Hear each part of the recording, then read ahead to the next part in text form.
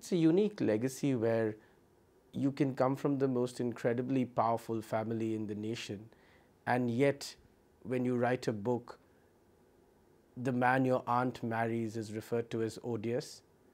You finally don't get along with your aunt, and in fact, strongly suspect that she plays a leading role in the murder of your uncle and your father.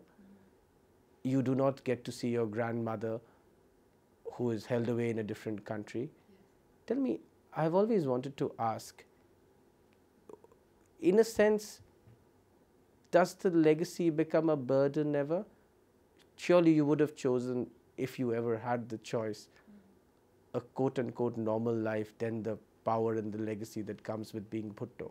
Well, I think all the things you've mentioned are evidence of the fact that we've never been in power. I mean, my family, me, we have always been on the outside of power. And these things that you've mentioned have been done to us by those in power. So coming in an ironical sort of way. So it's a strange situation to be part of this powerful family, but always fighting against the system. I didn't grow up in the Prime Minister's house, you know. Sure. I grew up in exile, so I did have a normal life, really. I had a very normal childhood with my father. And those are the moments that you really treasure, because that's what you write in the book. Absolutely. Yes. I mean, I didn't grow up with any sort of entourage or retinue of people around me. I mean, my father cooked my breakfast for me, and you know, we sort of cleaned up around ourselves, and we lived in a 2-bedroom bachelor flat. So I did have a normal life, and certainly I treasure that always. But you know, I think my father had a greater cause. I think he had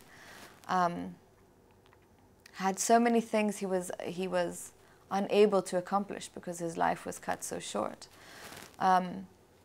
And in the face of those things, in the face of justice, you know, what's a normal life?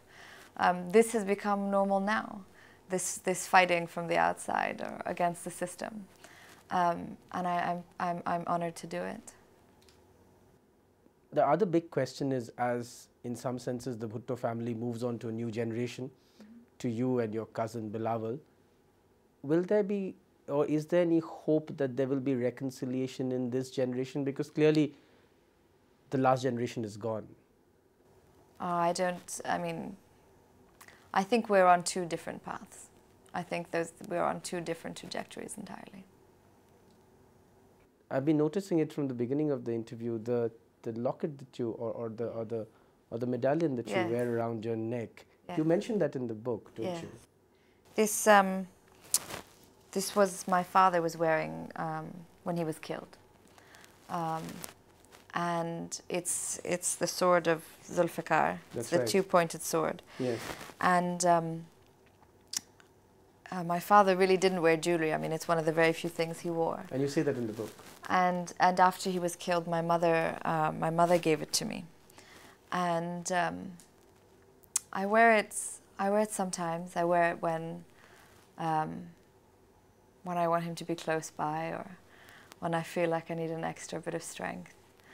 And it's a reminder also. It's a reminder of what happened, always. I have one last question for you, which is, and allow me to quote from your book, right at the end in the epilogue of your book, and it's dated April 2009, and we are now in April 2010. And therefore I want to quote this to you. You say, "As I finish this book, it feels as though the world around me is slowly collapsing." That was exactly a year ago. Yes. We're now in April 2010.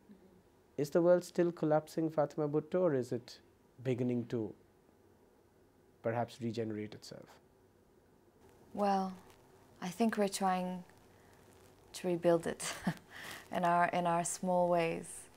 I think having this book out, being able to finally speak, I hope this staves off those collapsing walls.